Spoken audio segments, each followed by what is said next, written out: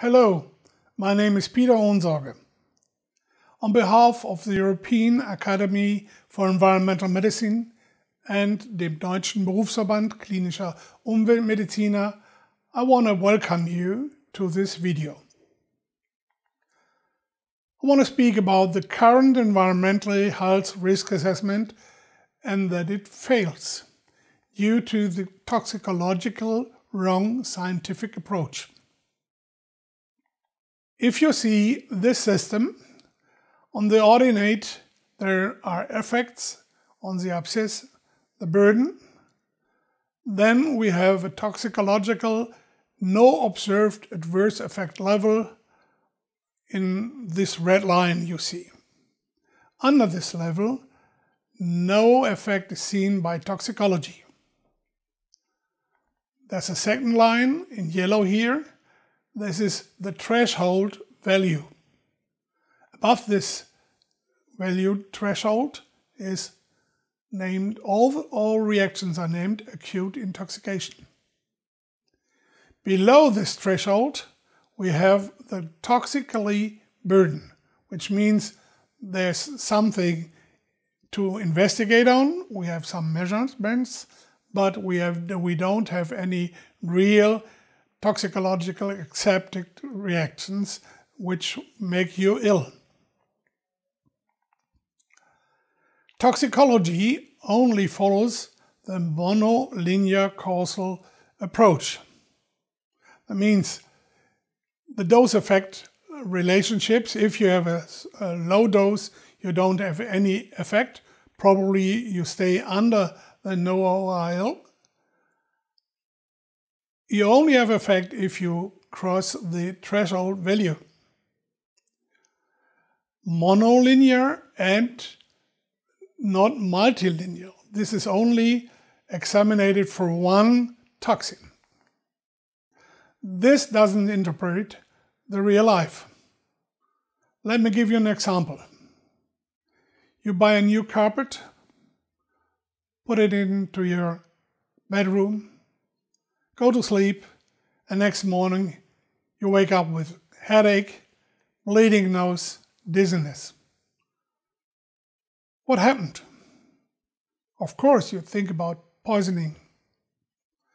You go back from where you bought it and tell them, I want to get it out. Oh no, they say, that's normal. The first days everybody is thinking about poisoning, but you only have to open the windows, heating the room, get out all the toxins out of the windows, and go to sleep on your couch in the living room. Do this for 4 weeks and you are rid of the toxins. So you do this, and after 4 weeks you go back to the bedroom and you're quite all right.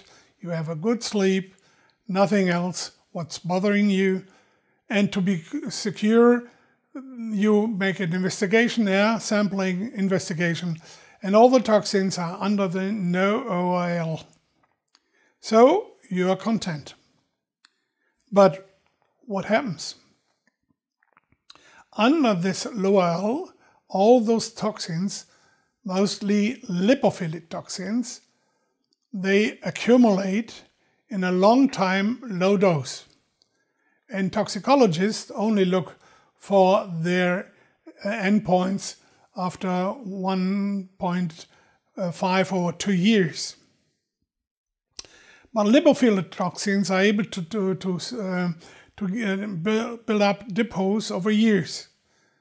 It might be 10, 20, 40 years. As long as this carpet is inside your living room, he will evaporate toxins. And as long as you inhalate all those toxins, they will be stored. Either you can throw it out. Accumulation will happen in the fatty tissue, in bone, and in the nervous system. One more. Toxicology is not being aware of mobilization out of these depots.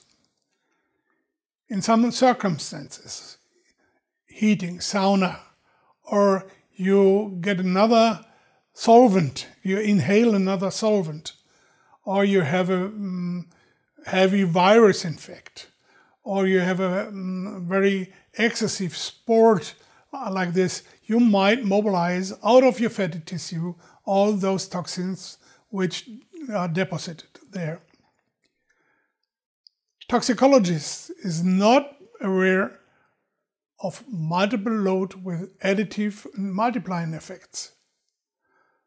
We know only one literature in Oldenburg, Professor Witte, who did this with 3 toxins and proved additive and multiplying effects. Toxicologists disregard neuroendocrine immune system, the reaction on the system, individual susceptibility, and individual vulnerability. All this has to be done to make a real good environmental health risk assessment. For this effective environmental health risk assessment, we have to leave solely toxicologically approach. Open your mind for complex systems science. Thank you.